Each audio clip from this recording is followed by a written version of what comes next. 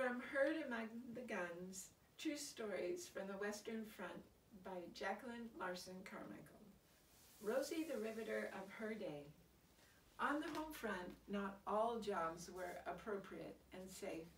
The Rosie the Riveter of her era, Lottie Meade, glowed in her war work jumpsuit with her beautiful attitude and a hand on her hip.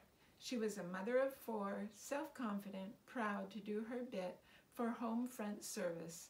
She performed essential work with hazardous munitions, and it was essential as 80% of the munitions for the Allies were made by women, according to forces.net.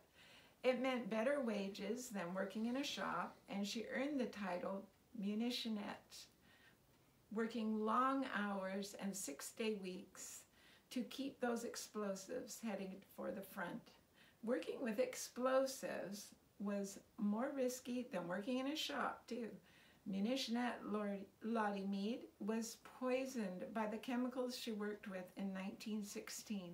Munitions plants had improper ventilation and poor working conditions. Toxic chemicals meant yellowed skin, which led to the workers being nicknamed Canaries. And for Lottie, death by TNT poisoning. Literally, the canary in the coal mine, she brought attention to the workers' plight. A UK Royal Mail stamp in 2016 remembered Lottie Meade a century after her death.